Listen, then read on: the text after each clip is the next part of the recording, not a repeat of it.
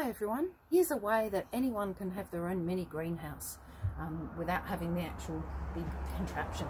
So this is just on my front porch, and I've got a seed mix here in this tray with a base underneath, and I water it with this nozzle that I got at the Diggers Club. It's just a nozzle that fits onto any soft drink bottle, and give it a water every few days.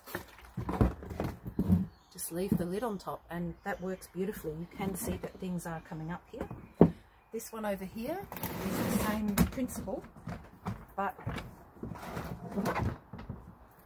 I've actually used the bottom as the water collecting, the drip tray. So that one's easier in a way. You just need a bucket, a plastic box with a lid, and that's all you need. You've got your own greenhouse.